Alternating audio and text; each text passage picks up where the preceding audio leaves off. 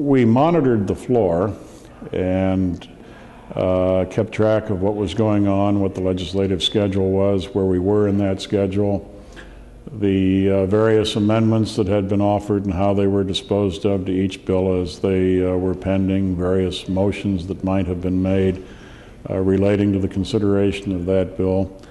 We had a large bulletin board over my desk where I mapped out the schedule for the week and for the day and posted announcements of interest to the members from the leadership or things concerning changes in the program.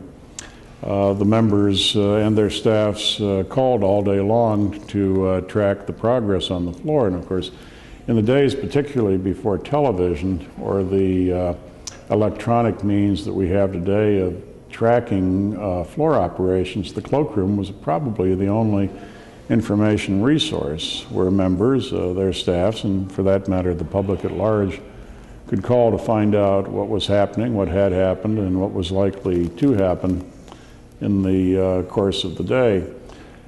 Something that I did all day long was provide what the members like to call guesstimates as to when important things were going to happen.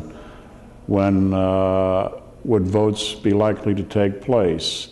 When would the last vote occur? Members tried to plan their days, their schedules around their principal responsibility, which was chamber activity.